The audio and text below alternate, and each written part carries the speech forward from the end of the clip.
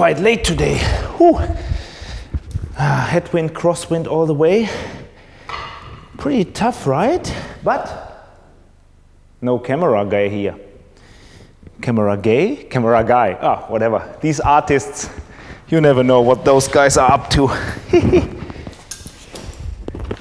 So let's see. Let's prepare. Ah! Daniel! Good morning, my camera guy. Awake! Good morning. So let's start. Yeah, yesterday I was wrong a bit, huh? What a stage! Okay, we've talked a little bit about cross and headwind, but I guess nobody expected something like this yesterday. 10 Ks to go, the crazy breakaway went away, 2 guys off Sky, 2 guys off Tinkoff, and yeah, so this year's Tour de France is different. This year's Tour de France is covered all over with unexpected things, and I really like it.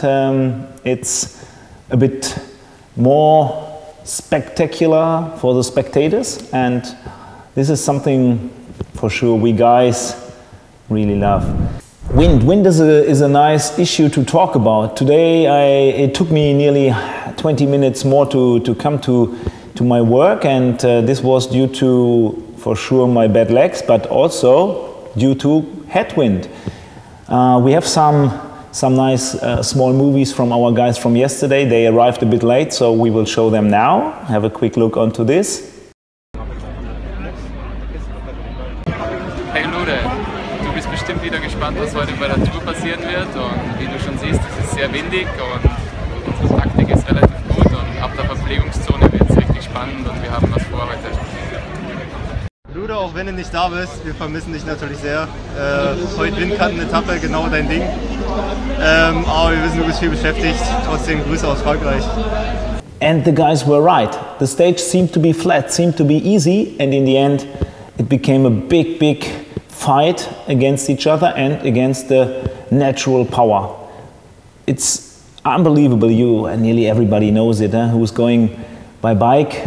A mountain in some way on some point ends, but crosswind, it's so awful. Today we are heading towards the Mont Ventoux.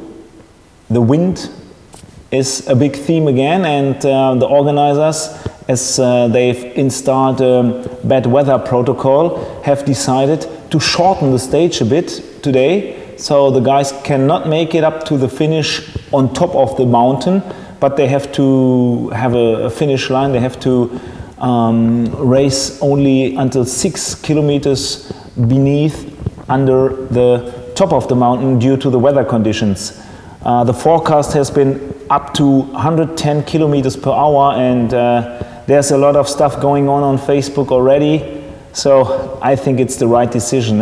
We want a tough race, we want a hard race, but in the end the health of the riders is more important, because we want the guys to be racing until the end, until Paris. Giant-Alpecin inside. What's up today except the tough stage of the Mont Ventoux?